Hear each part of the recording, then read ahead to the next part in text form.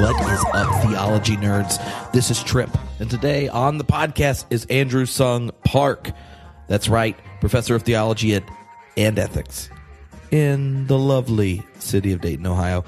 He is on the podcast talking about God and suffering. This is the second of 8 conversations around God that are all lined up right here for you. Last week we talked to Roger Olson about God's self-limitation. Today, Andrew Sung Park on suffering of God, God's participation in all the crosses of history. And then next week we're going to get to talk to Schubert Ogden, then maybe Catherine Keller, Walter Brueggemann. Just know this series is going to be amazing. You can find out about all 8 of them. You can sign up to be invited and join each live stream so you can ask some questions, all at unfoldingtheology.com. And when you're there, you can find out about the coolest single theology event of all of 2016.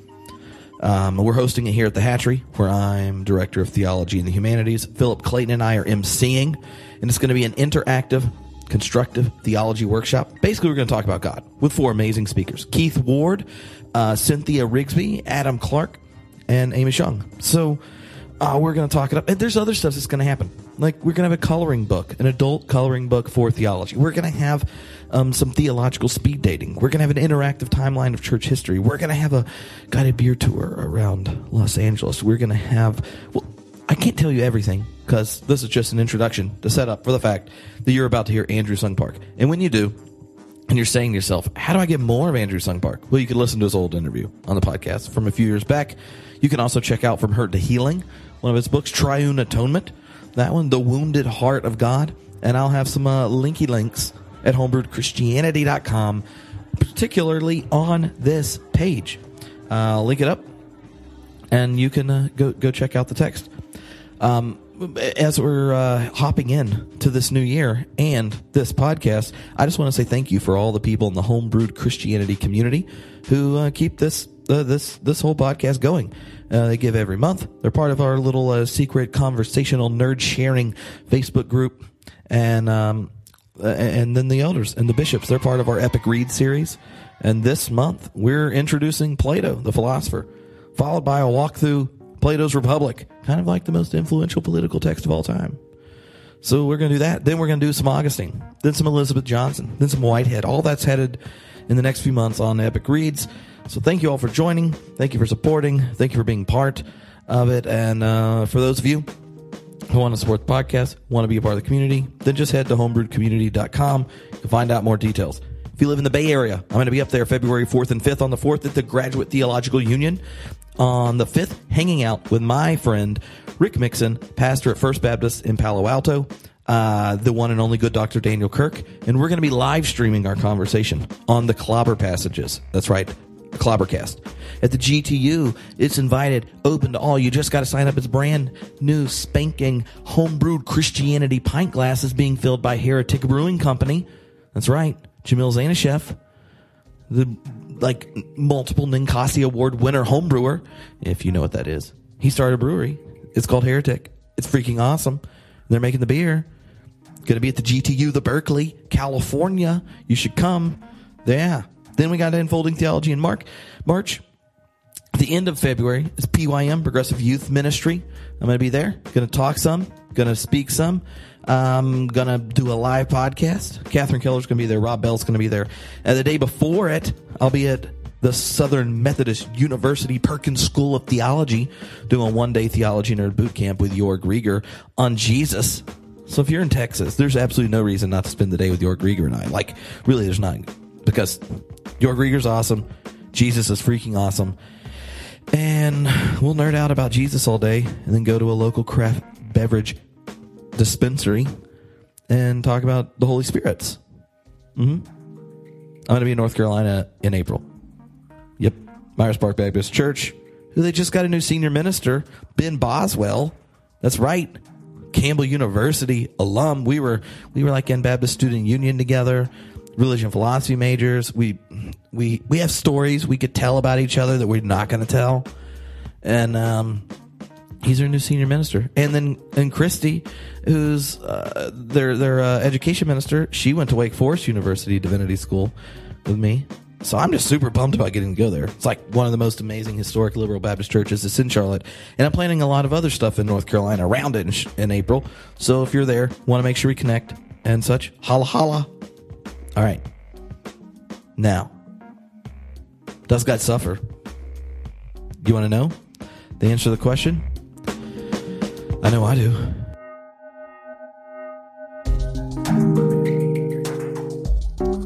All right, well, hello, everybody, and welcome to Session 2 of the Unfolding Theology series on God. I mean, we apparently did not cover every question and resolve every issue with God last week with Roger Olson. So today, you're going to get to hear from one of my favorite theologians, Andrew Sung Park. If you have never read Andrew Sung Park before, then you were just here for a treat. He has one of the coolest books introducing the Trinity, Triune Atonement, and in it he uses the Trinity and some a theology of the cross that wrestles with suffering, even expanding some of the work people like Moltmann have done into addressing ecological concerns. And then one of my favorite, most recommended books ever right here is From Hurt to Healing, A Theology of the Wounded.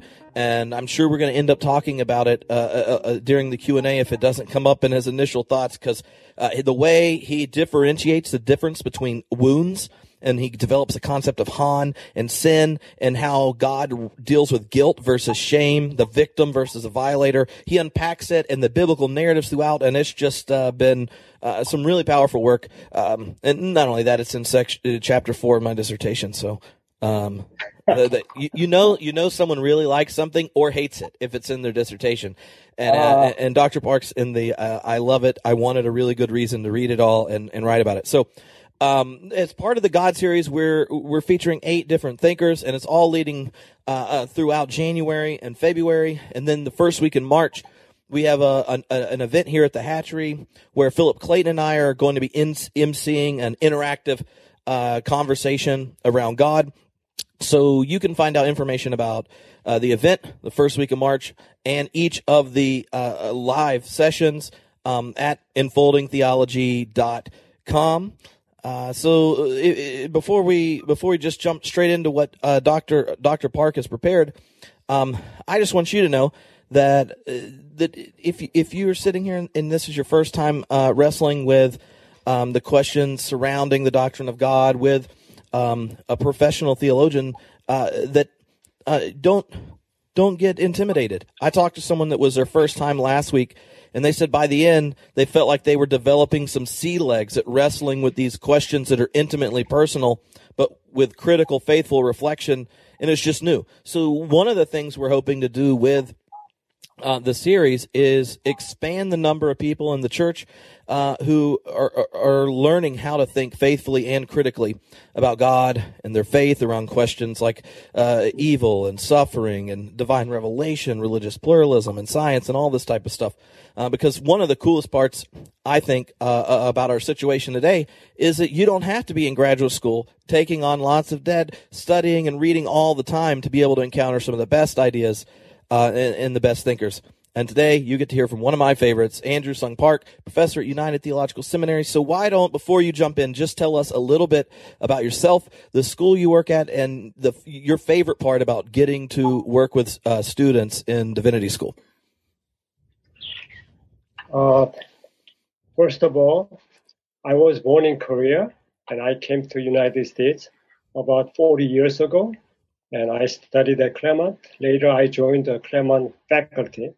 And about 24 years ago, I moved from California to Dayton, Ohio. This is one of our Methodist schools, United Theological Seminary.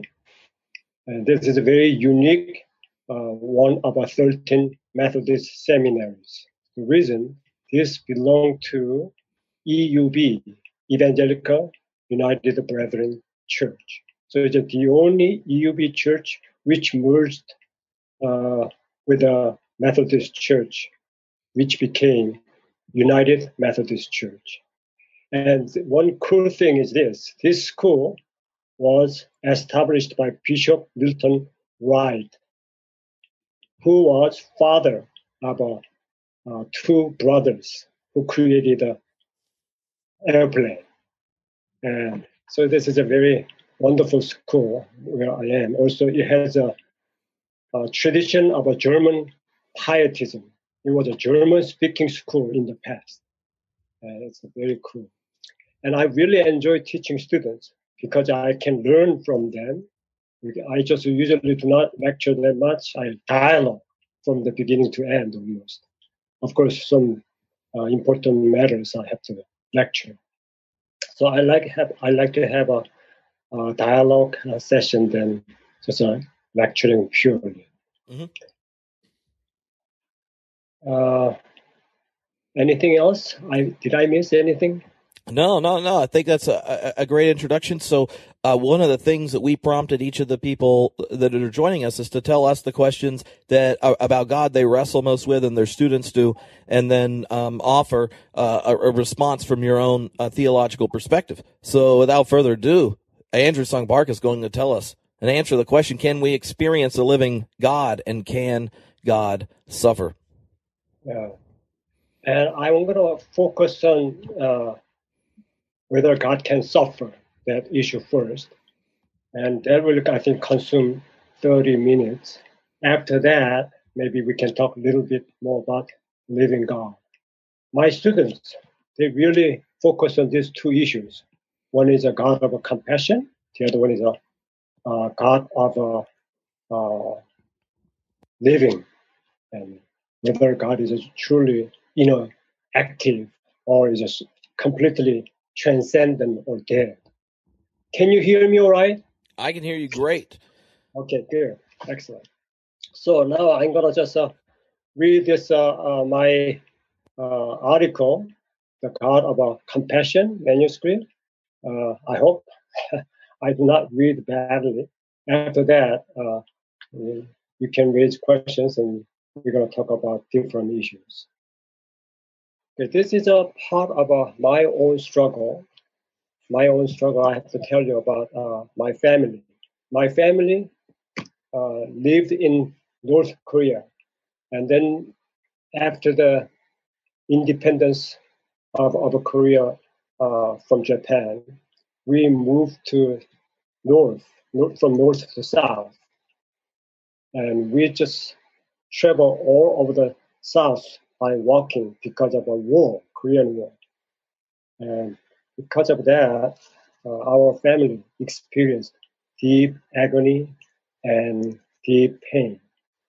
And out of that passion, suffering, I focused on my study on this issue of passion and compassion. So our image of God is very critical in our daily life. It rules our conscious and unconscious realm. Our social structures are related to our understandings of God. For that reason, any change in oppressive social structures involves a transformation of our religious consciousness. One could argue that religious categories that dominate our thinking are rooted in our understandings of God as one who is both all-powerful and incapable of suffering. The hierarchical order of St. Thomas' great chain of being is God, angels, and demons, then man, woman, animals, plants, and earth. So the order of a divine social hierarchy of America may be God, angels, white men, white women, and white children, ethnic minority men, ethnic minority women, ethnic minority children, animals, plants, and dirt. Consciously, unconsciously, many people subscribe such theological social order. These categories are neither the only way one might think about God, nor are they biblical in character. Such a conscious or subconscious hierarchy related to the image of God can produce lots of pain for lots of people. Under this kind of a social religious systems, so many women, children, and the marginalized have been subjugated and violated, abused, and put down. If such unjust subjugation, violence, abuse, and dehumanization continue, sometimes generation after generation, their victims developed ineffable and indescribable pain. That pain is called Han in Korean. Han may be compared to the black hole phenomenon, when a star that is several times bigger than our sun becomes a red giant. It eventually reaches a point beyond which it cannot expand. The inner core of a star explodes, creating a supernova, and star collapses. The distortion of time and space at the center created by the resulting gravitational force is called a black hole. Swallowing everything and swallowing everything it touches. The gravity created an even observes light. In a similar way, when a victim's pain expands beyond his or her capacity for perseverance, the soul collapses into deep, dark abyss. That abysmal core of pain is Han. The collapsed inner core swallows everything, dominating the victim's life agenda. The hope that is at the very foundation of our existence is frustrated, turned into psychosomatic thrashing, sadness, despair, resentment, and helplessness. This complex set of reactions, so typical of those who are abused and exploited, is a common experience of women who are mistreated, abused, and abandoned by lovers or husbands.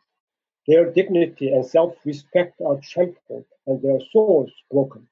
When their patriarchal culture reinforces their broken heart again, that deepens their Han and may explode their Han. Han is a frozen energy. When Han is not treated and left unattended, it may explode negatively. It can take revenge, kill, and destroy. If it is attended and cared for, Han can be used constructively as an energy to forgive perpetrators, feel others' pain, and work for their healing. The relationship between Han and sin is complex and cyclical. Sin causes Han, and Han can in turn produce sin. Overlapping in many tragic areas of life, the unresolved cycle leads to an intractable, darker state of affairs that may be called evil. In general, sin is committed by perpetrators, and harm is experienced by their victims. The sin of oppressors may cause a chain reaction via the harm of oppressed. Through the Christian point of view, the problem of sin and harm, indivisible in their relationship to one another, must be discussed, treated together. For 2,000 years, the Church has paid a great deal of attention to the spiritual well-being of sinners or perpetrators, while generally ignoring the sinned against. As a result, our vocabulary is dominated by the doctrine of repentance, forgiveness, justification, sanctification, and salvation. But there is a little in Christian theology that is addressed to the plight of the victim. This is the reason why the implications for our understanding of God are significant. We think of the cross of Jesus as the emblem of forgiveness and redemption, but we scarcely acknowledge its significance as the piercing suffering of God as a victim. The cross, in turn, becomes the critical turning point in the salvific relation between God and humankind. Classical theism and Christian orthodoxy have long held that God cannot suffer. The conviction arises out of the Greek notion that perfection excludes the possibility of suffering and change. Relying on Plato and Aristotle, early Christians concluded God is therefore both impassible and immutable. During the Greco-Roman era, there are two traditions that particularly facilitated to form the church's doctrine of impassibility. One was Stoicism, the other was Gnosticism. Stoicism held that all reality is material. The highest being in this philosophy is the Logos, which is the universal reason or the divine mind. Our human reason gives us an affinity with a cosmic reason that guides the universe. It cannot suffer because the suffering means imperfection. The Logos, because it is perfect, does not need to change from one state to another. It is nothing but contemplate itself. For this reason, the ideal state for the Stoics is one of apathy, life without feeling or movement. The Logos really already enjoys the perfect state of non-violence, non-involvement. Gnosticism was a religious and philosophical movement of the late Hellenistic and early Christian eras. It's based on a dualistic view of the universe. Spirit is good, matter is evil. For that reason, according to Gnostics, the God who created this universe is evil. It is not surprising that the Gnostics deny the goodness of a creation, the positive aspects of a bodily life, and the physical incarnation of the divine. Only secret knowledge could save humankind from prisons of our bodies and physical world.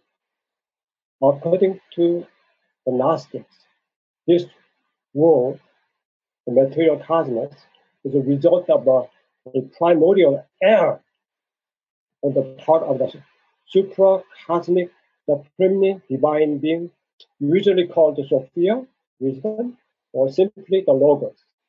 This being is described as the final emanation of a divine hierarchy called the pleroma, or fullness, at the head of which resides the Supreme God, the one beyond the being. It was in this philosophical and religious climate Christianity emerged to proclaim the good news of Jesus Christ, the incarnation of the divine. The writer of John's Gospel jolted the Hellenistic world, declaring the Logos has become flesh. There are two Greek terms used to describe the physical body. One is a soma, which refers to the body. The other is a sarx, or the flesh, which stresses the same rhythm, lost rhythm character of life. Over against the Stoics and the Gnostics, the fourth evangelist announced that the Logos has taken on sarx. That was a shocking news. The proclamation was preposterous to Stoics and Gnostics and others. The incarnation of the Logos was its betrayal to its own nature and the suicide of the once stumbled Logos. The aloof Greek Logos becomes a concrete historical God. The impassible being suffers within our flesh for us. And as the Logos was in Jesus, the divine spirit is going to be in us.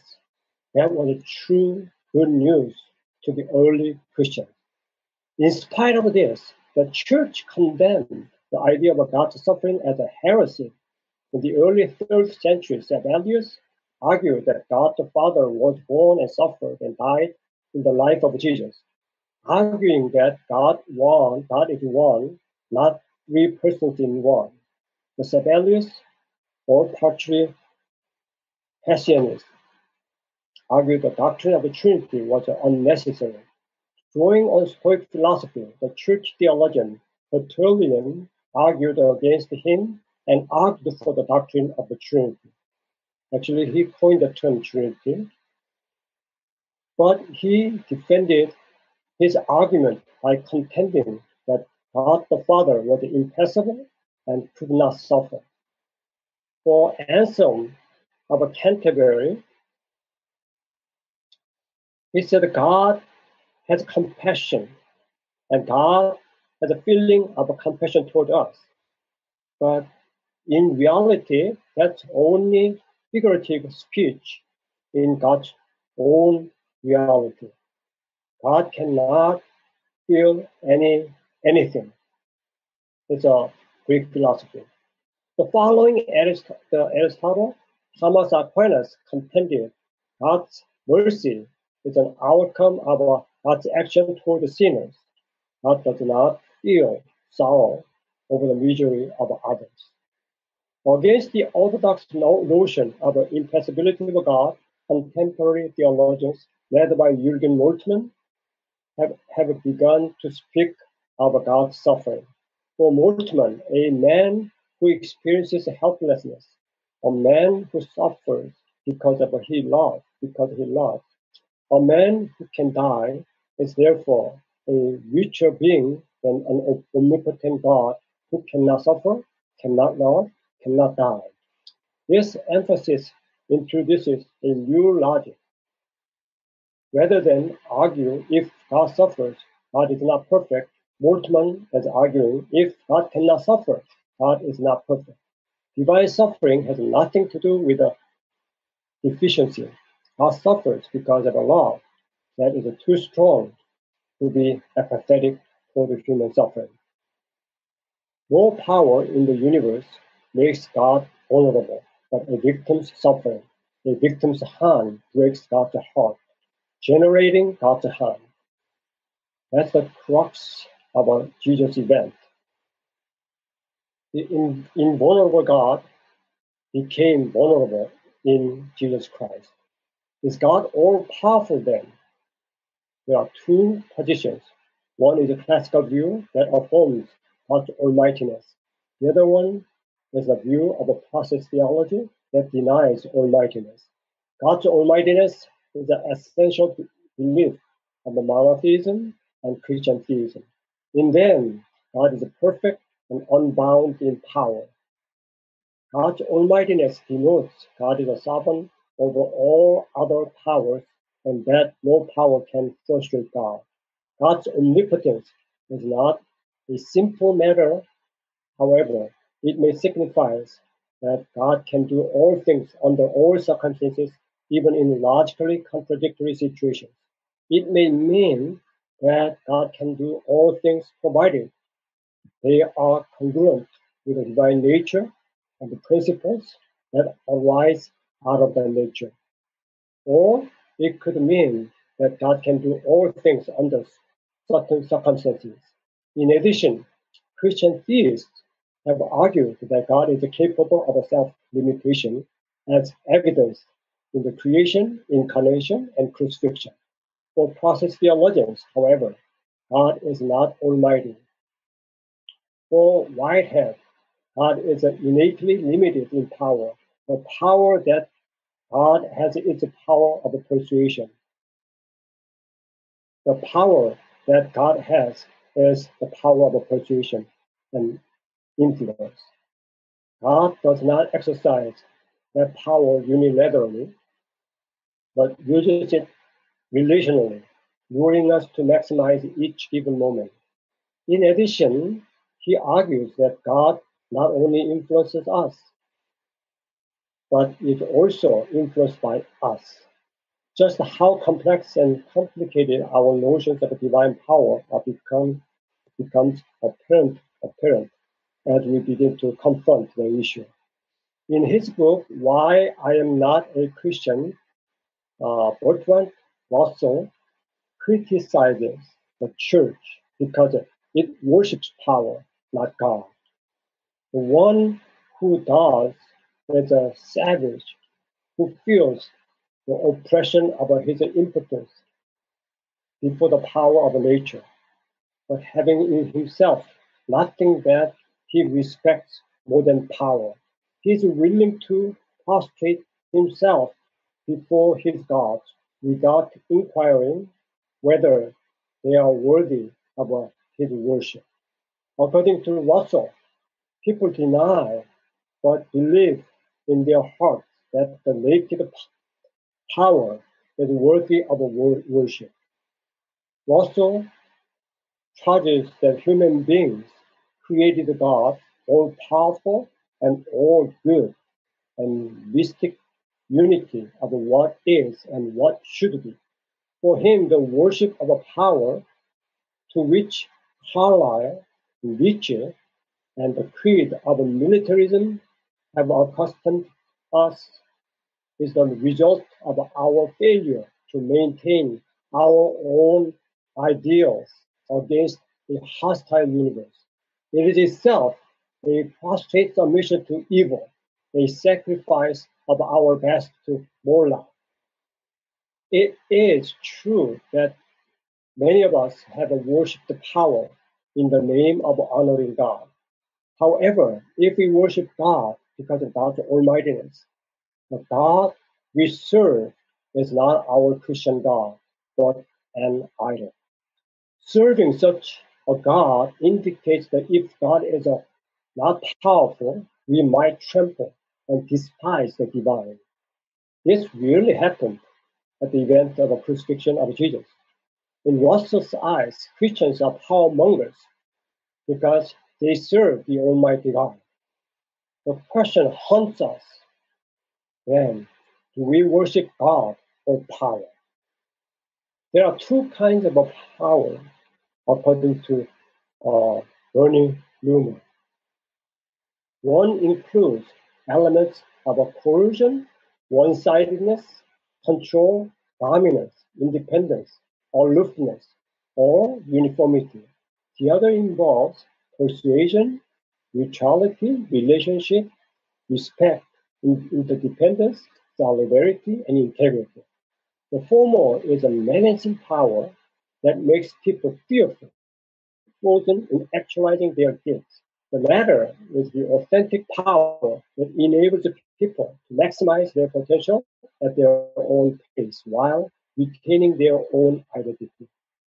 God's power is a genuine power, or to put it another way, God is strong rather than powerful. That strength is based on truthfulness, not force. Hence, the name of God is I am that I am. In John 18:1-6, when a group of people led by Iscariot Judas came to arrest Jesus, Jesus asked, "Whom do you seek?" No sooner do they respond than he answered, "I am he, able, aim." Using I am God's name, Jesus defined the all-powerful nature of God. This is a truthfulness to death. Before the truthfulness of his assertion, the mob of a coercive power stepped back and fell down to the ground. The Gospel's writer also repeatedly used the phrase I am to depict the life of Jesus. I am the bread of life, I am the resurrection and life. In the Garden of Gethsemane, he did not run away from evil, but faced it with a truthfulness, in spite of the fact that this confrontation cost his life. His life was marked by the full presence of a truthfulness, and that the truthfulness was his strength. God seems not to be all-powerful, but is surely all-powerful in truthfulness. In spite of a mockery, contempt, beatings, death threats, Jesus was truthful. The confession that God was wounded in history reflects God's strength. The God in the life of Jesus is anguished yet truthful, gentle yet strong, broken yet whole, wounded yet healing. The truthfulness of God is much more meaningful than the traditional understanding of all-controlling powerfulness. The divinity of Jesus is not a matter of indifference in this connection. In the eyes of most Jewish people, the very notion of Jesus' divinity violates the first commandment. You shall not have no other God before me. To me, however, Jesus was full of the essential nature of God, wholly transparent to God. Jesus was truly united to God. In this sense, was divine. As such, the incarnation guards against speculative images of God, the worship of power, the possibility of idolatry. In the face of evil, when God does not handle world events with a remote control but is involved in human suffering, sorrow, and grief, enduring the evil consequences of our sin. According to Moltmann, God's suffering arises out of love for the Son. True, God suffered on the cross not only out of a love for Jesus, but also out of a love for all crucified people as well. The cross represents God's full participation in their harm, and in turn, the harm of every victim, whether Christians or not, is emblematic of God's crucifixion. The cross of Jesus nakedly exposes the brokenheartedness and woundedness of God, generating a deep harm in God. It is not only the insignia of God's effort to save humanity, but it is also the mark of God's inexpressible harm that is shared with all victims. Our sin-injured, harm-suffering God is a God of crying out for justice and healing. When God cannot bear the pain of injustice, God implodes and collapses into a divine black hole. That black hole is the abyss of God's wounded heart. The cross epitomizes the heart of God. On the cross, God and Jesus show how to resolve harm in a constructive way. The words of Jesus underline God's own need for salvation. Eloi, Eloi, lama sabachthani, which means, my God, why have you forsaken me? True, the statement, God needs salvation, sounds absurd and blasphemous.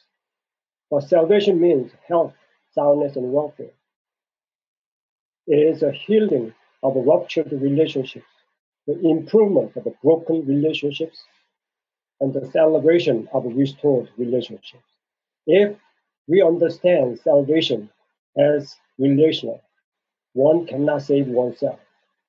Since sin and harm estrange humans from humans and humans from God, salvation means reconnecting the estranged parties.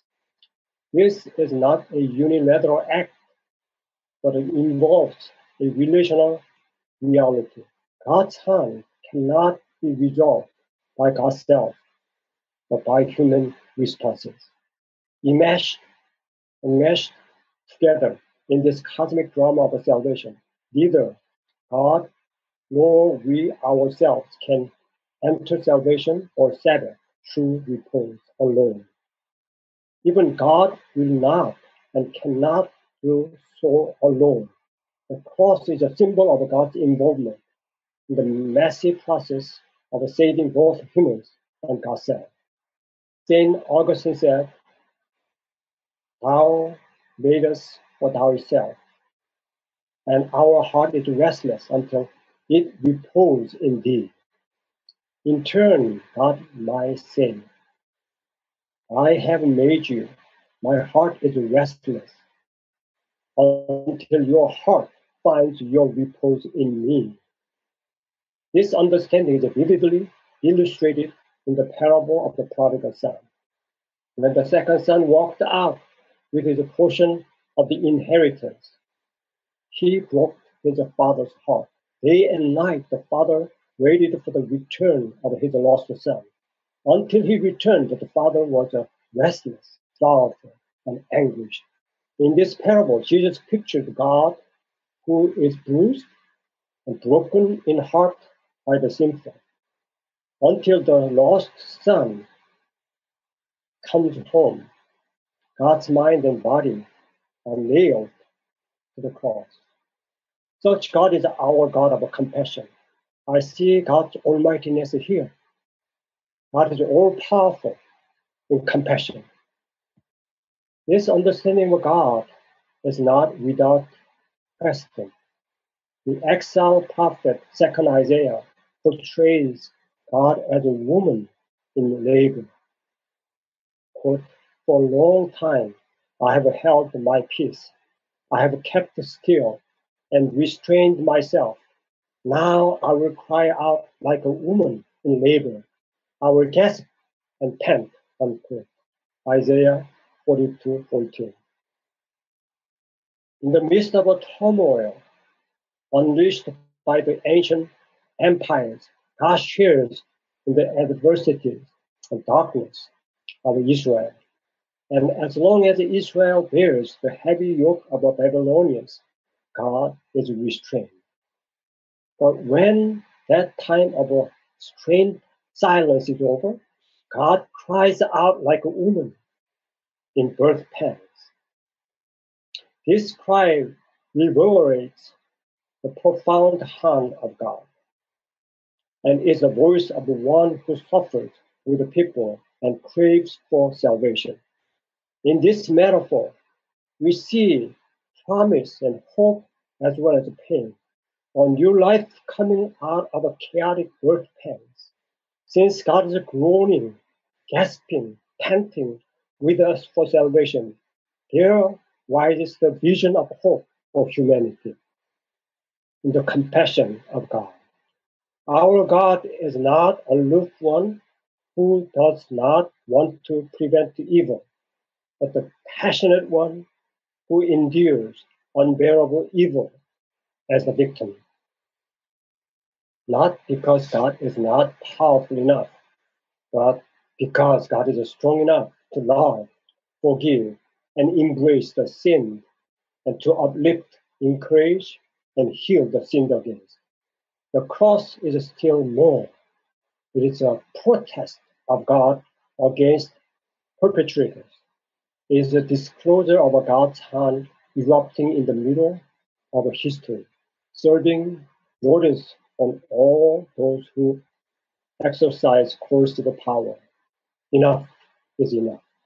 It is a God crying out against the abuse of power and the unjust violation against God. It is a symbol of the victims wailing for justice from the depth of the heart.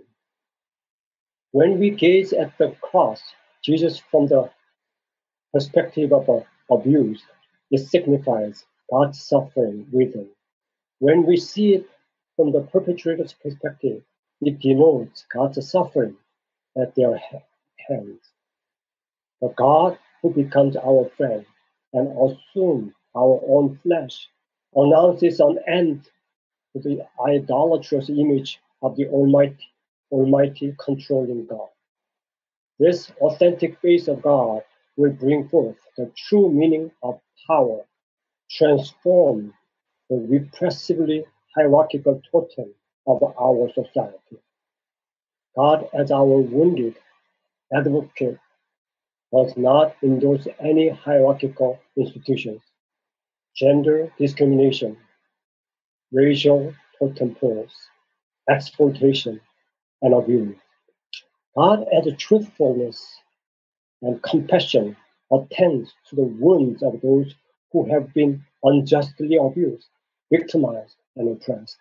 Jesus, as the incarnate, changes the image of all-powerful, changeless, impassible, and unilateral God into those of the truthful, wounded, relational, and compassionate God.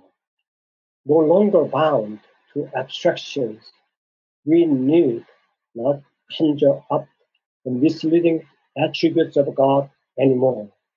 Through the life of Jesus, we see the true face of God. The Jesus event introduces us to the biblical God who suffers with us and within us. As a result, God bears a deep wound and seeks a salvation that is intimately linked to our own. In such a deep sharing of God's destiny with us, we find the ultimate yes to life. In spite of the depth of harm, of sorrow, grief, distress, heartache, anguish, depression, and despair, our weary hearts relax, rest, and rejoice in God's almighty truthfulness, compassionate heart. Those wounds are our sources of healing, joy, and hope. In this wounded, broken-hearted, yet truthful and compassionate God, we find the courage to face evil and brave our tomorrow. All right. Thank you so much. That was powerful. Thank you. I really appreciate it, and I'm glad you wrote it out so that we didn't miss any of the thoughts. It was yeah. So I'm thinking one of the things that might be helpful and kind of initially jumping in is to say a bit about how your students normally respond, right? Like what you're saying, if you and I were talking about it, we've been thinking around these ideas for a long time. We've been grateful for Moltmann since the first time we read him. We've really appreciated Whitehead reformulating, metaphysically the idea of God. So there's a whole big conversation. But for a lot of people whose image of God and understanding of God is formed by their worship, the liturgy, hymns, and engaging Scripture with kind of Tertullian's assumptions intact. What are kind of the normal hang-ups or questions that your students kind of first respond with that you have to address before they can really sink their legs down into this into a God who got all the way in the sarks of things? Yeah, that's a very good question.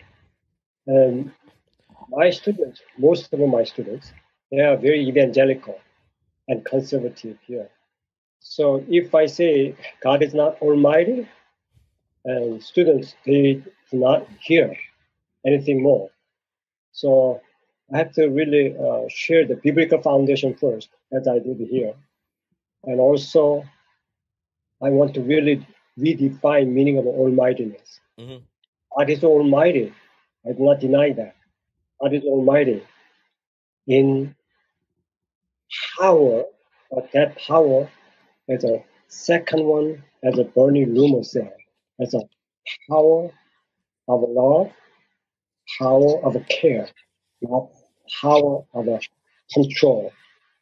And so when I mentioned about there's a few different types of powers, then they understand this issue much better.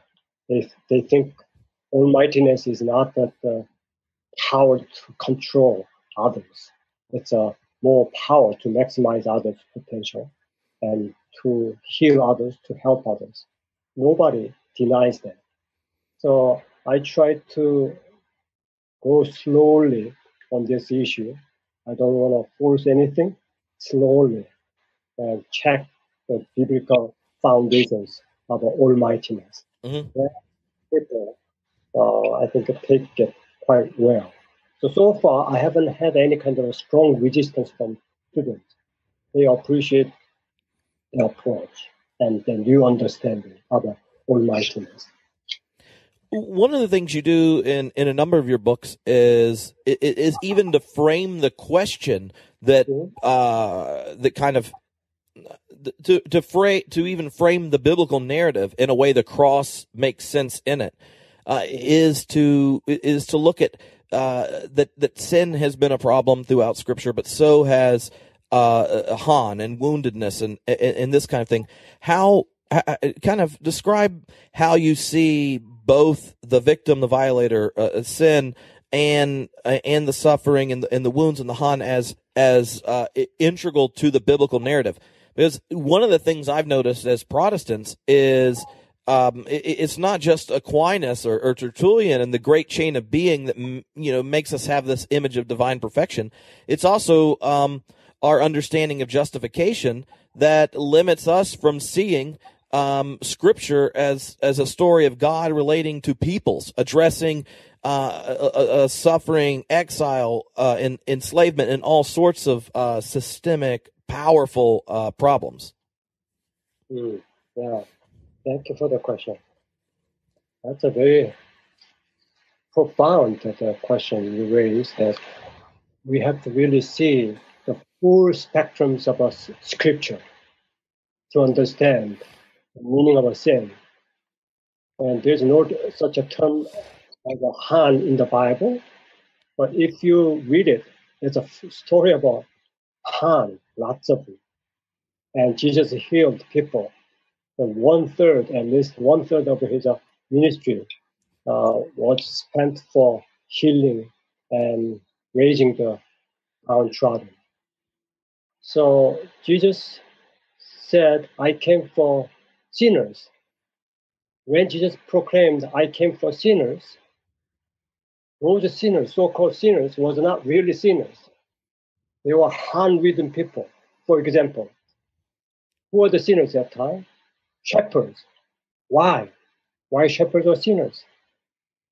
They couldn't attend the temple service. They couldn't keep the Sabbath holy. If they keep the Sabbath holy, what happened to their flocks? They were daily workers. If you do not work, just you cannot feed your family. So they have to break it. They were sinners. And also tanners.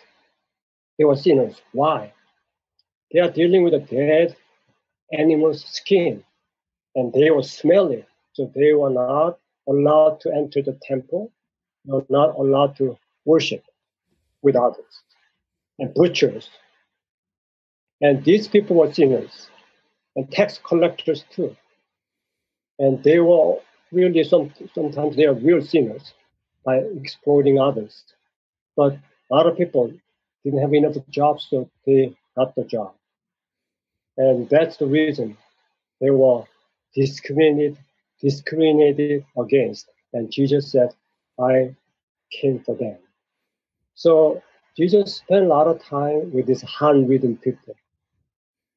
Prostitutes too. That time, women who couldn't support themselves, they are forced to prostitution. Think about it. Over 90% of our population lived in real poverty during Jesus' time. These people struggled. Jesus said, I came for them. They need me. That's the gospel, but we turned around, I think, after the Constantine the Great. Before Constantine the Great became Christians, pastors were very humble, bishops very humble, and they really cared for the downtrodden. But when he became Christian, the worship service changed social status of all the bishops and pastors. They have to perform before emperor. So they just all care about these powerful leaders who are really sinners and oppressors. And so doctrine is all just along that line developed for sinners. Mm-hmm. If you sin, then you have to repent your sins, and after that you will be justified. If you're justified, then you can be holy, sanctified, and then salvation. So, but if people are sinned against, then there's nothing within the Christian church. Mm-hmm. Early on, while you were talking, you brought up a certain, well, at least what process people talk about, the fallacy of misplaced concreteness, in that if you misdiagnose what it is you're actually dealing with, then you can have all sorts of problematic things just flow right out of it. In therapy, people talk about the myth of the primary site, where you come in for one issue and you're like this, and this, but the real issue is something else.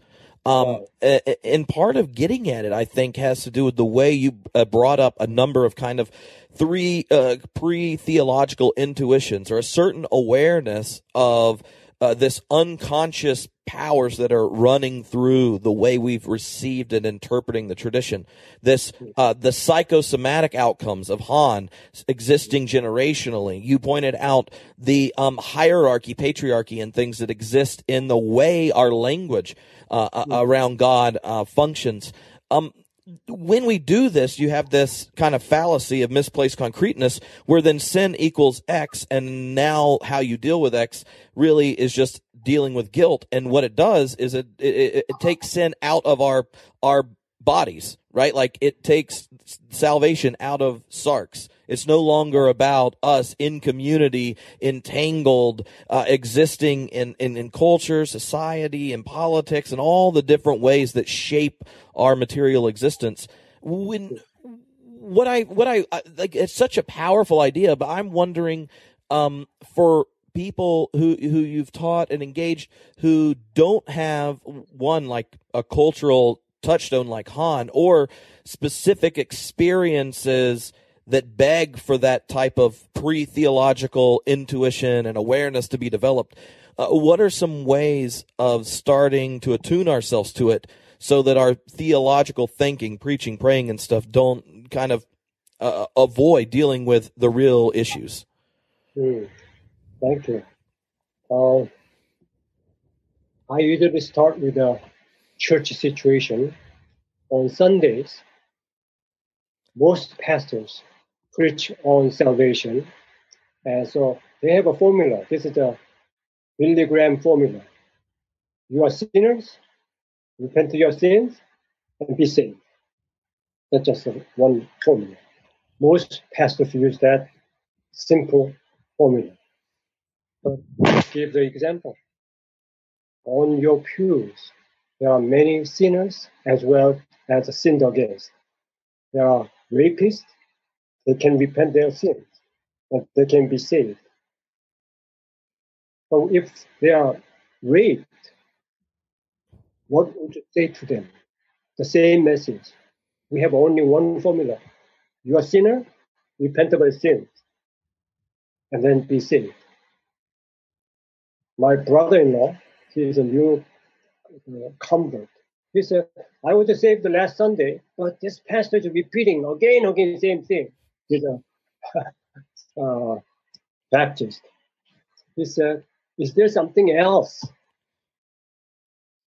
Now, we cannot really accommodate, or we cannot really help the sinned against or abused with our present theology. Maybe we can say, if you are abused, please go to see counselors.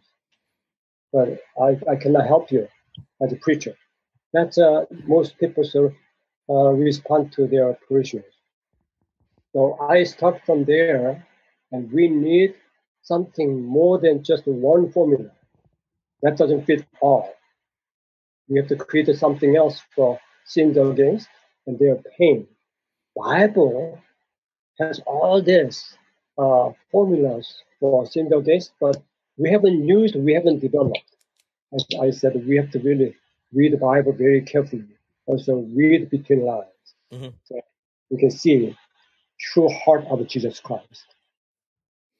So in the same way that there are individuals in Scripture where if you took this prostitute or this shepherd or this person and said, oh, yeah, they're a sinner, clearly it applies to them because they've probably done something bad, then you miss like the entire systemic connections that put them in the situation, what holds them in the situation, and even the ways we've internalized a logic of power that keeps people there.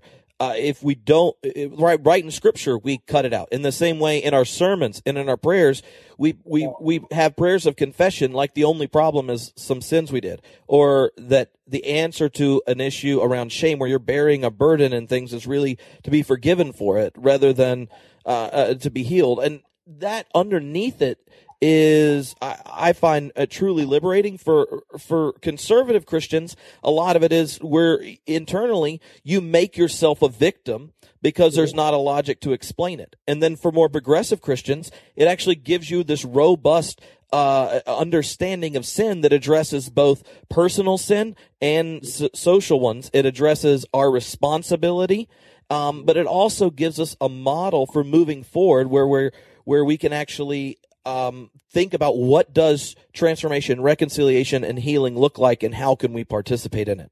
Because I feel like sin for some Christians is rote, repetitive, and often burdensome. And for others, it's a doctrine or topic we run from because it just seems like the only option we have is that rather narrow or shallow version. When we start to expand and look at it in this the picture you kind of opened up, I find that one of the most powerful insights is that recognition that Han and you use the analogy of the black hole and things is not even just a human problem. That for God, it's about creation, and it's about God's relationship to creation, and that we want to narrow the story down to individuals being forgiven. But the notion of Han opens us up to seeing ourselves as social selves in societies.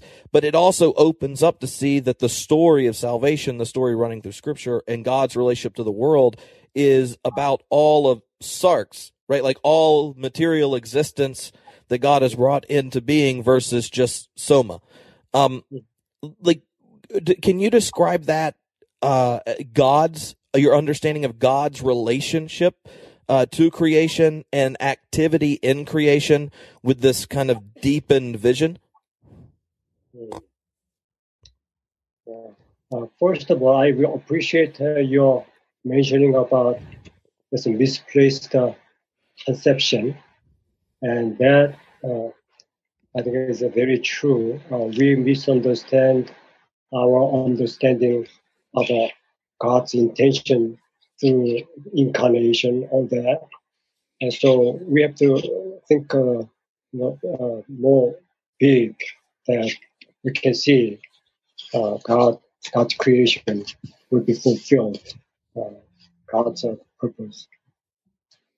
Now, you in the beginning you mentioned something about this guilt and shame and our understanding about different doctrines.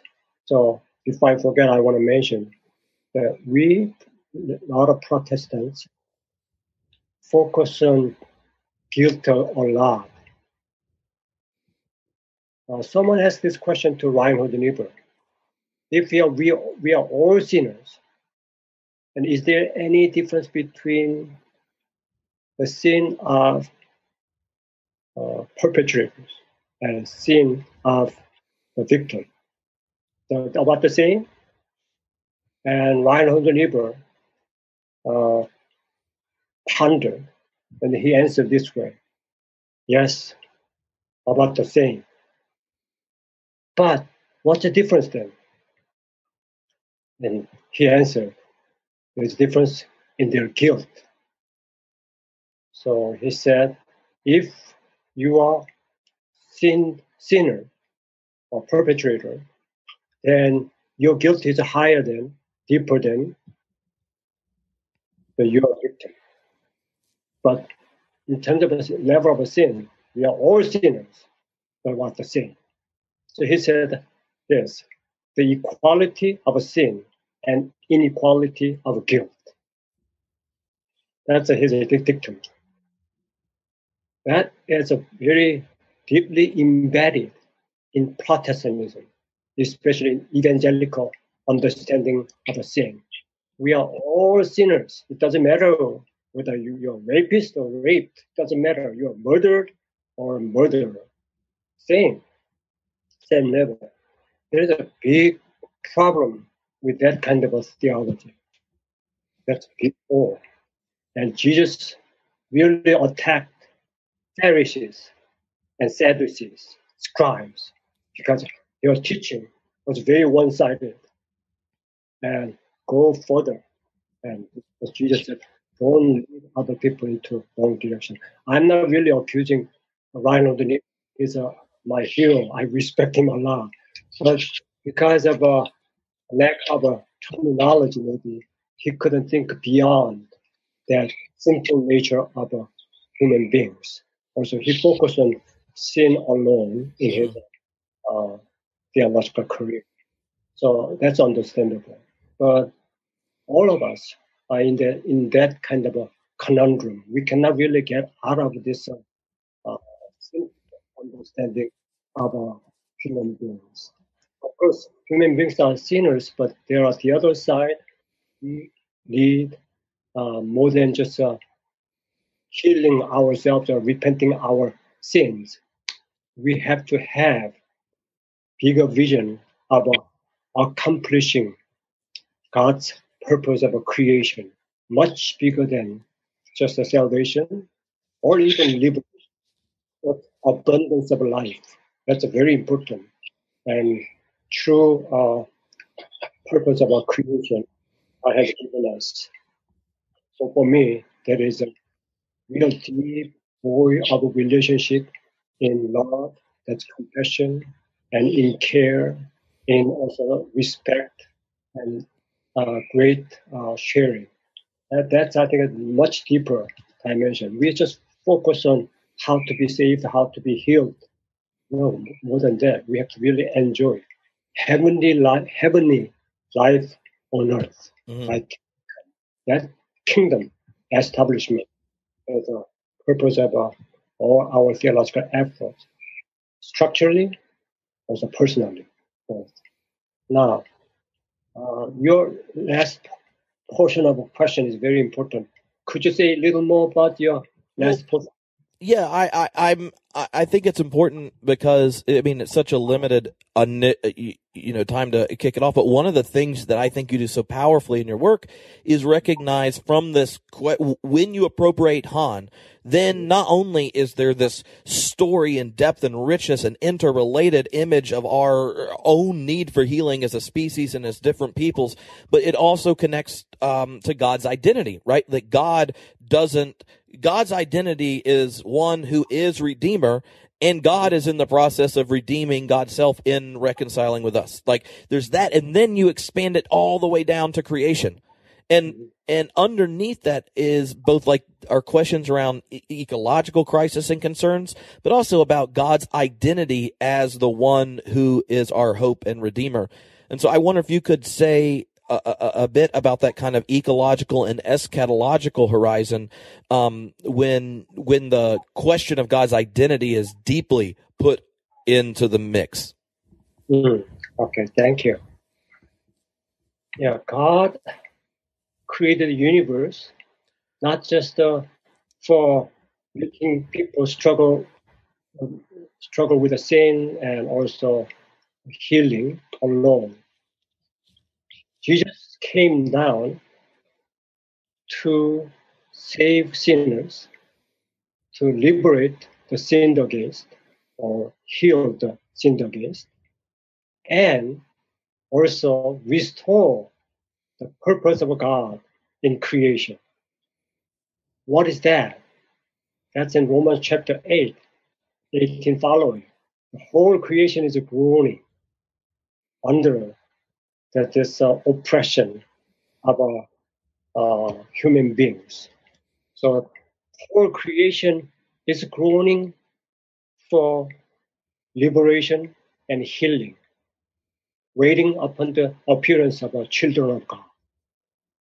I don't know where Paul got that idea, but I think that's a real picture of God's desire to create the whole creation restored, healed, and redeemed.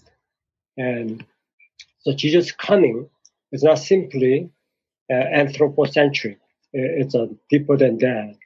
And I think the gospel is powerful in terms of bringing down God's reign, God's kingdom on earth than simply people going to heaven with their spirit. This God cares about ecology, environment, and also beyond this any kind of a narrow understanding of salvation of one nation. There was one mistake of I think Jewish nation in the past. God cared about them alone, not others. But God said, you are the light of all other nations. So you have a message to reach out our other nations. That was a mission of Israel. Exactly the same way. God is calling us, Jesus is calling us to baptize people and make them disciples and make this earth God's reign, God's kingdom. And we do not really focus on that at all. And so it's time to think bigger, more inclusively in our lives. So one of the questions, and it's more kind of connecting the dots from a number of the things you said, and then seeing if I heard it right, because it's actually connected to something I'm working on in specifically dialogue with your work in Moltmann. And so early on in challenging the divine attributes, you lifted up two culprits that have snuck in silently into Christian theology: Stoicism, who takes the understanding of the Logos and then has perfection attached to it as that which isn't even suffering. That God, the perfection involves apathy. And then you talked about Gnosticism, which has a strong dualism, which uses the concept of Logos and Sophia, but in doing so critiques, dismisses our embodiedness, our created material identity that the God of Israel made, named good, and is in the business of redeeming. And so when you turn towards both the incarnation and the cross, it seems to me, especially in the way you read the Gospel of John, that you are, in a sense, protesting the Tertullian, Constantinian understanding of Logos Christology with re-Christianizing it, in a sense, so that the Word of God, the Word and wisdom of God, the Logos and Sophia, is defined by the cross.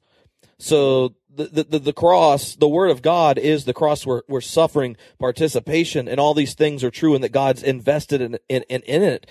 But the cross is also the Word of God, and that God's identity can't be understood apart from God's participation and sharing in these things.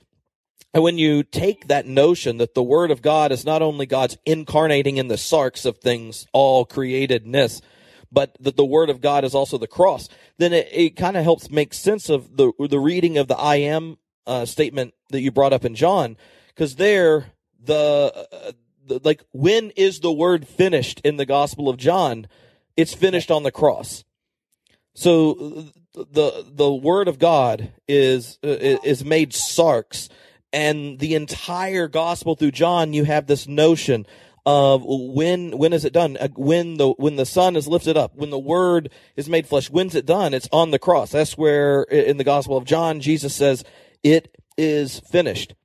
And to me, those if sarx and the cross define the wisdom and Word of God, then we can't talk about the truthfulness of God without recognizing that God is both the cross bearer and not the cross builder, and that God has identified with the sinned against on behalf of and with the sinners. And in that dynamism that's at the heart of what you're saying, it becomes this kind of robust Christo-cruciform, I don't know, Johannine Christology. Yeah, very good. You're preaching. Thank you.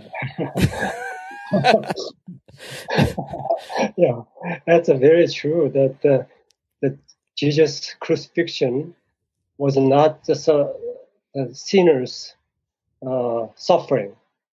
We just always connect sinner's suffering as Jesus' work on the cross.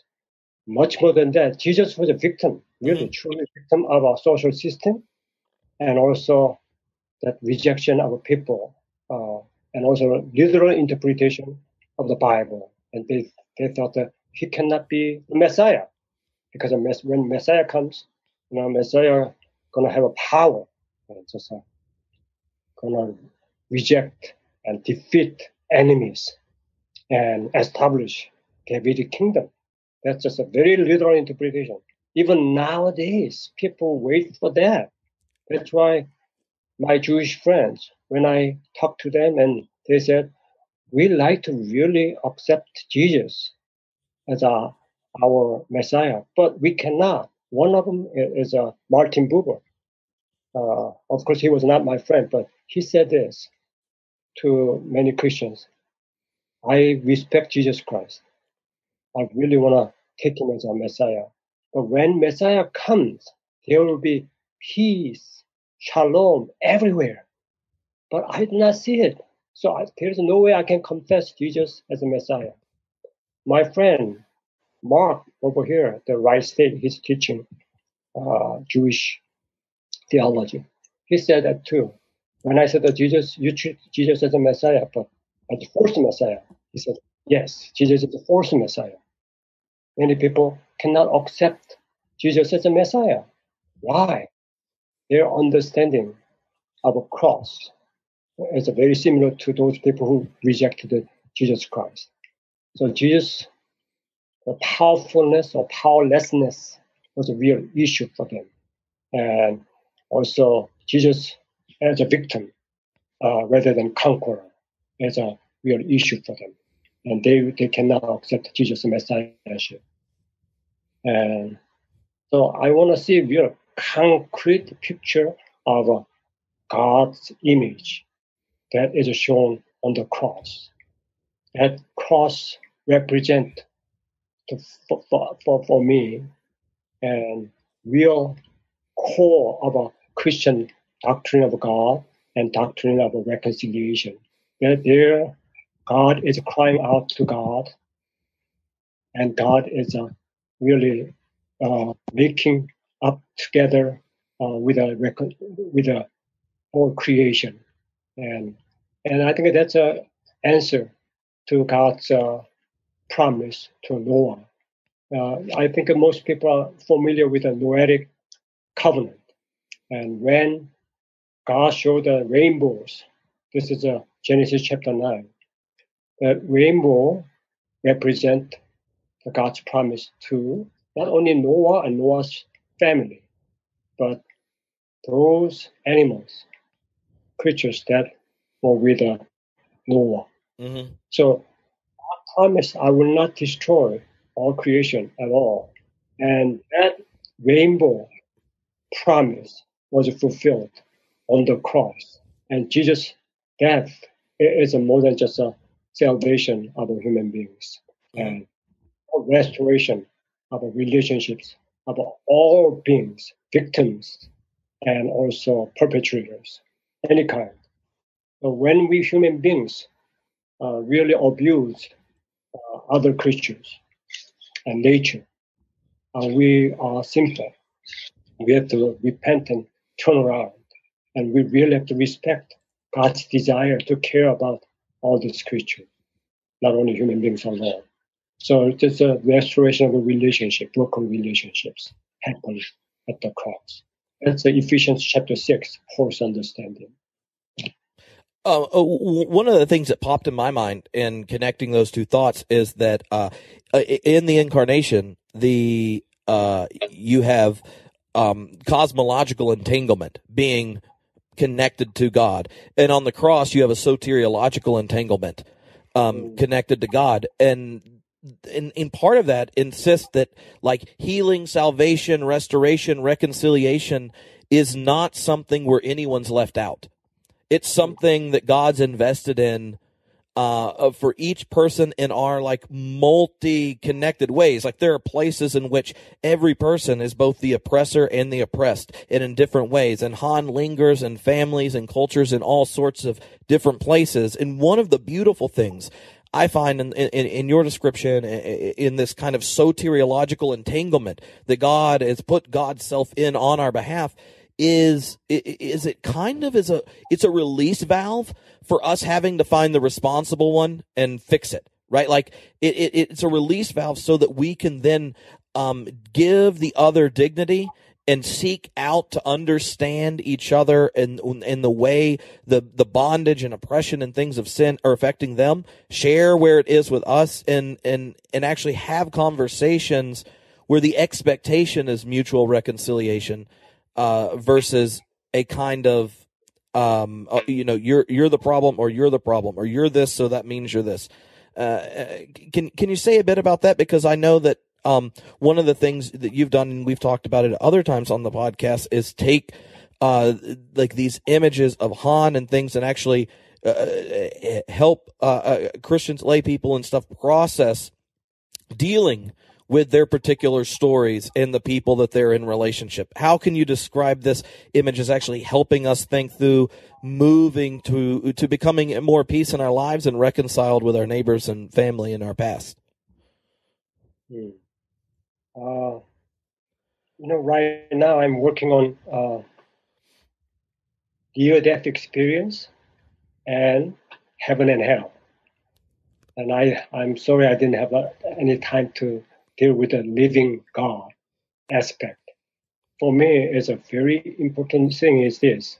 We have to really see we are, penetrated, and we are really, connected. And we actually do not know our identities unless we understand the God in us, God with us.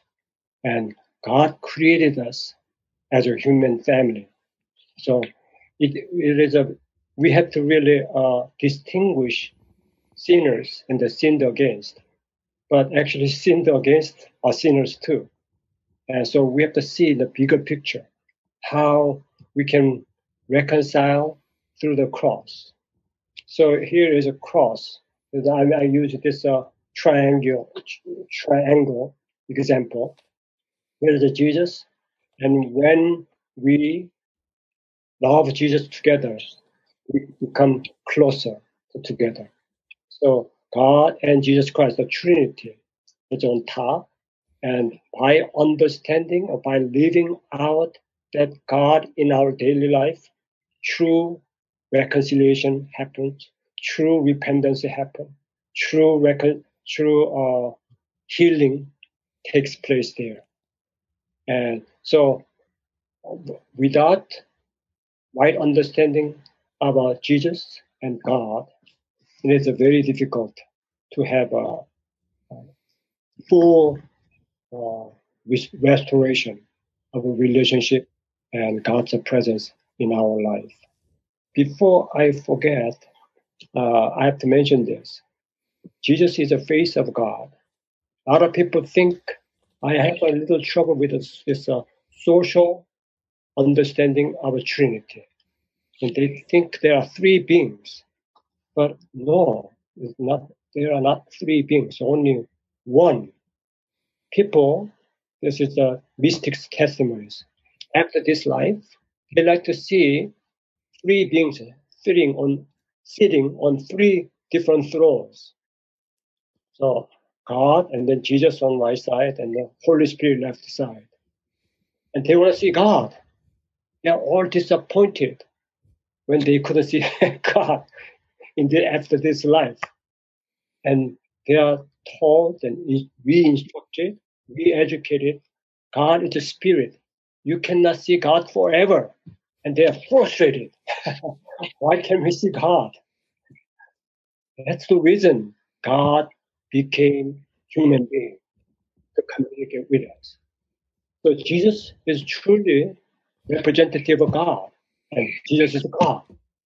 And without Jesus, there's no way we can see the image of God.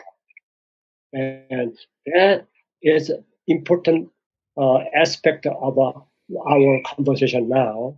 Without that understanding, Jesus' incarnation and life, resurrection, and salvation, and healing, all this cannot be understood right.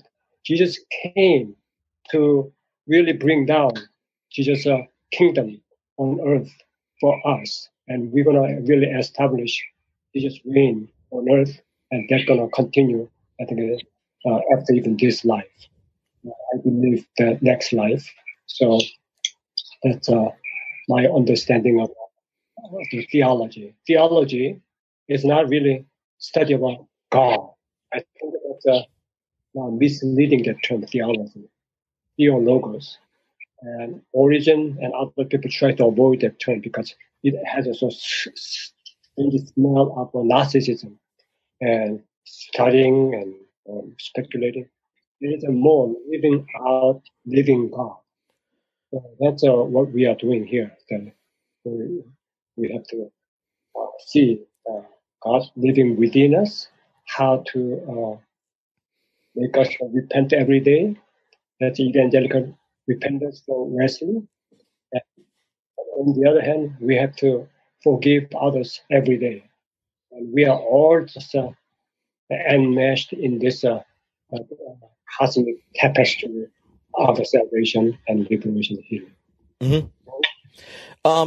We just have a little bit of time, and there are 3 topics, and I'll just name them, and you can say whatever you want about them rather than asking specific questions. Because one of the goals for these calls is to hear even how different theologians frame addressing different topics. And so the first one is kind of, how does your understanding of God and the stuff we've talked about frame your understanding of a political systemic engagement for the church and the shape of discipleship? Mm-hmm. Mm-hmm. Yeah. The discipleship in political engagement, is that what you're asking? Yeah. Okay. Yeah. That's a very practical question. Right now, my present struggle is this. I've been teaching theology for a long time, and I see churches are dying, and I see people are just quite disappointed at the church and disappointed at theology too. A lot of people do not take theology seriously in the church, and they go for all this what we call the charismatic leaders, charismatic side of a church. So I'm kind of a charismatic, and I try to see how we can be real effective disciples by seeing that charismatic movement restored with a social gospel and practice to do together with the power of God occupying us. And with that, we can do real discipleship and discipleship of a transforming structural evil of society. Mm-hmm. Without that, if we do, we experience burnout. Social justice is very important. But without this receiving true source of power or energy from above, and we just want to do by our own effort, we cannot be true disciples. That's why waiting is very important. Waiting upon God. That was my original intention of talking about the living God. Mm-hmm. And hearing the voice of God is very important. We do not just act our own. We have to hear real voice of God. In the past, I never thought about that at all. Hearing voice of God is a necessary part of a discipleship. By hearing, we can really go out and do God's will very concretely. Not my own thinking. It's not my own kingdom I want to ever establish or my understanding of God's kingdom. It's God's kingdom. To build God's kingdom, I have to hear the shepherd's voice. Jesus said, my sheep hear my voice. So it's important for hearing the voice of God. So prayer life is connected to this discipleship. Every day for me is a real challenge. Pray and then pause to listen to the voice of God. Mm-hmm. I can talk some other time maybe about that, but it's very important for me. Holy Spirit presence and Jesus is leading into the society with that presence of Holy Spirit. When you have an understanding of God where divine action isn't on the terms of omnipotence, how do you understand God's ability to act. Like, how would you describe divine action without omnipotence, or maybe how God engages in things like responds to prayer, miracles, these type of things? There's been a number of questions that have come in, and they're really around, like, does God do anything the moment God's not omnipotent? Personally, I believe God is omnipotent, all-powerful. As I mentioned in my presentation, God is all-powerful in love, in compassion, in truthfulness. So I do not believe God is limited in this. So that's more urgent issue than God can do this or that. And for me, if God is almighty, I can give my heart. Why? Because God is love, not because of God's power. That's again power worship and wrong power. So if God has that kind of a essential truth of the whole universe, then I can do anything in God. And this is a outcry of our near-death experiencers when they died and they realized nothing is important in this world. The only thing is unconditional love of God. How we practice that, how we live that out in human relationship, in any relationship we're going to have. And so for me, that's related to discipleship, and that's also carrying out our social responsibility in daily life. Everything is not my-centered, but God-centered, Christ-centered time spending and living out discipleship. Well, one of the things that might be helpful in just that, because like even the way you've redefined certain words could make could get kind of ideas confused among some of the listeners. So last time when we talked to Roger Olson, he was drawing very strict distinctions between kind of process and traditional thinkers, and then open theists, and trying to kind of carve out his location. For him, the greatness of God, like he needed God's power to preserve kind of perfect eschatological confidence. That was the issue that kept him from kind of modifying divine power to a certain extent. What I hear you doing, and you can tell me if this is correct, is that when our understanding of power and its perfections defined by the God who was in Christ, then we reframe the way we would even ask the question, right? Because most of the time when we're debating divine power, it's that first type of power Bernie Loomer's describing, or it's power as the Stoics would like it, or the Gnostics would like it, as opposed to having our language, the meaning of our theological vocabulary, determined by God's self-testimony in Christ, life, death, resurrection, and such. Mm-hmm. Yeah, I think you said it quite well, and I fully agree with you. And eschatology, and also I think you are saying something about eschatological content. And well, that a lot of our friends in the open and relational theology group, when they argue about divine power, some argue about creation out of nothing, or creation out of the deep, or creation out of love. Others, when they talk about divine power, will argue about eschatological confidence, where you'll have like the social Trinitarians via Moltmann, Pannenberg, where the proleptic event. You'll have others that are like the open theists, who have a God self-limited until God needs to pull out the trump card for eschatological assurance. And the process people are like, y'all are really concerned about stuff we don't even know much about. And once you start having God change the rules of God's relationship to the world, there's going to be a lot of moms with dead kids that go, couldn't you have changed it earlier? Like, if you were going to reconcile everything, maybe like before the Holocaust, before the genocide here, before, So one of the things that's real frustrating with that, I think, is that when we draw battle lines, but the definition of power underneath it is still like the Greco-Roman philosophical one.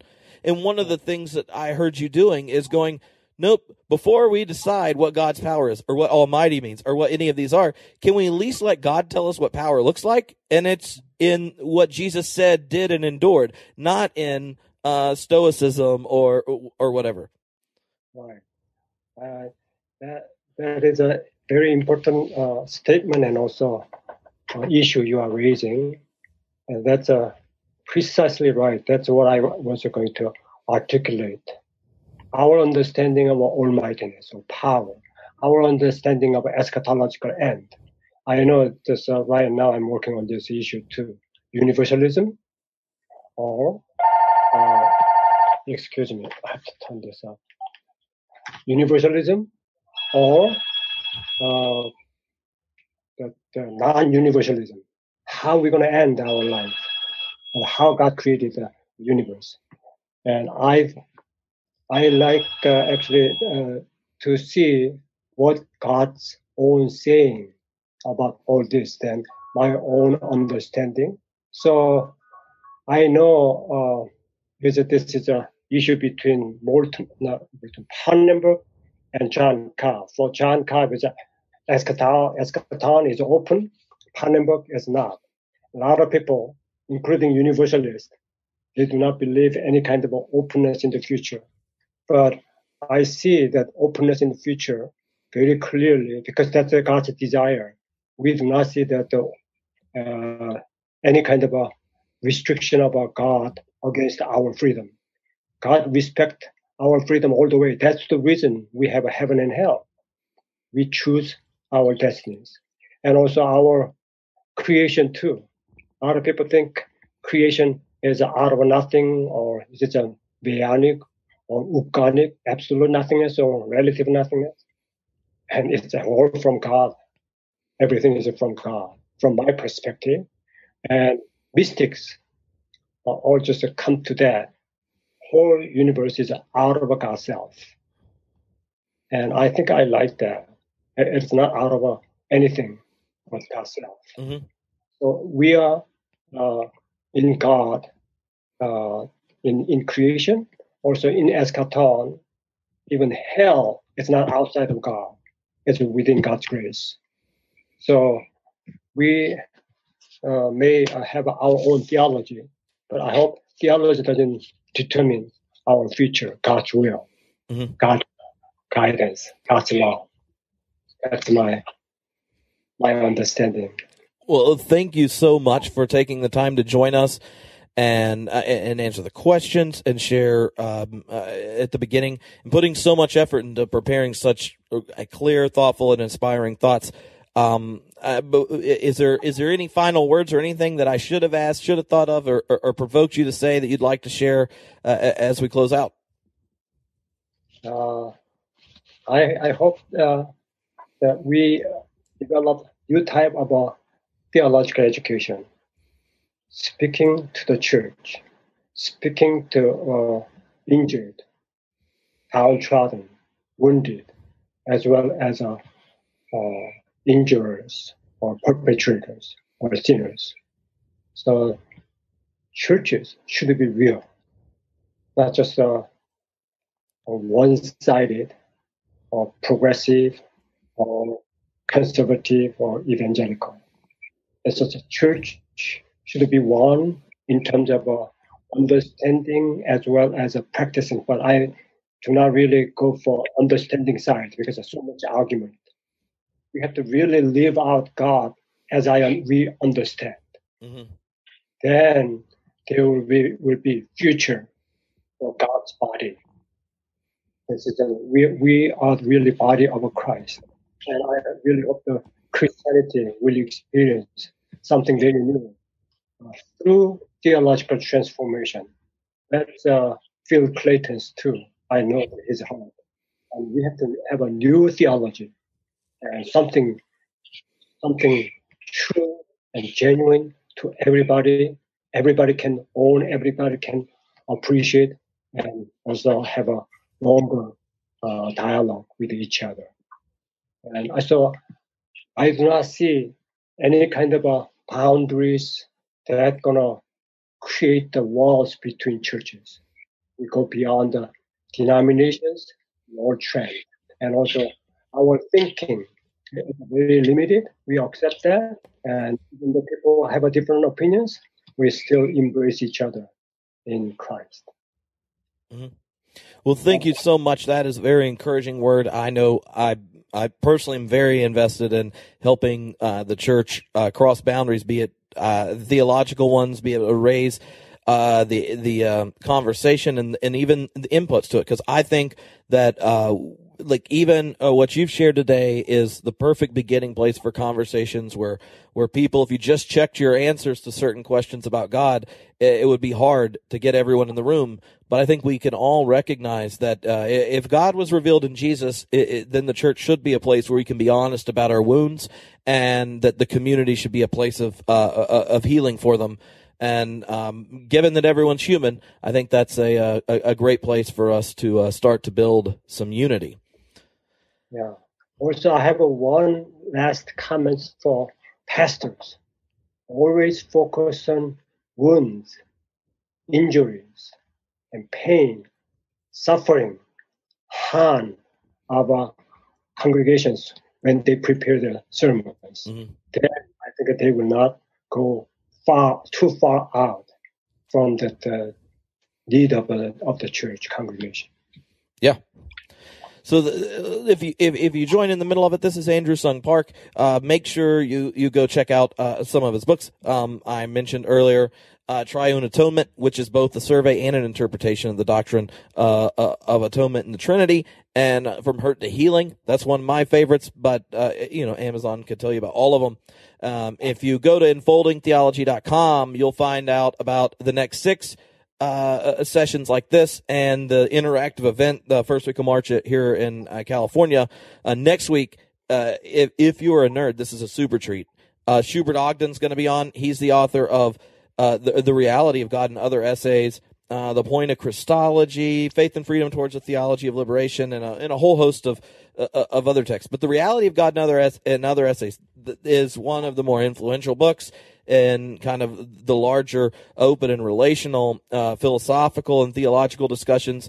And he, next week, will actually be wrestling with how the question of God crosses boundaries in it's a theological question, it's a philosophical question, and how you answer it changes based on how you understand your philosophical understanding of religion. So we will have a wonderful time, and he doesn't speak very often. He's retired, but he has inspired tons of thinkers. So it's going to be a real treat to get to hear from him. And if you've never heard from him before, you should do it, because if you have, then you're going to be excited. The other thing is, I was told that we might even get personal, like the question and answer, and y'all should all ask. Tell us about your favorite time hanging out with Bultmann and Heidegger. See, that's a story you don't, like, how many people alive get to tell that? At one time I was hanging out with Bultmann and Heidegger story. So that's the other goal for next week. All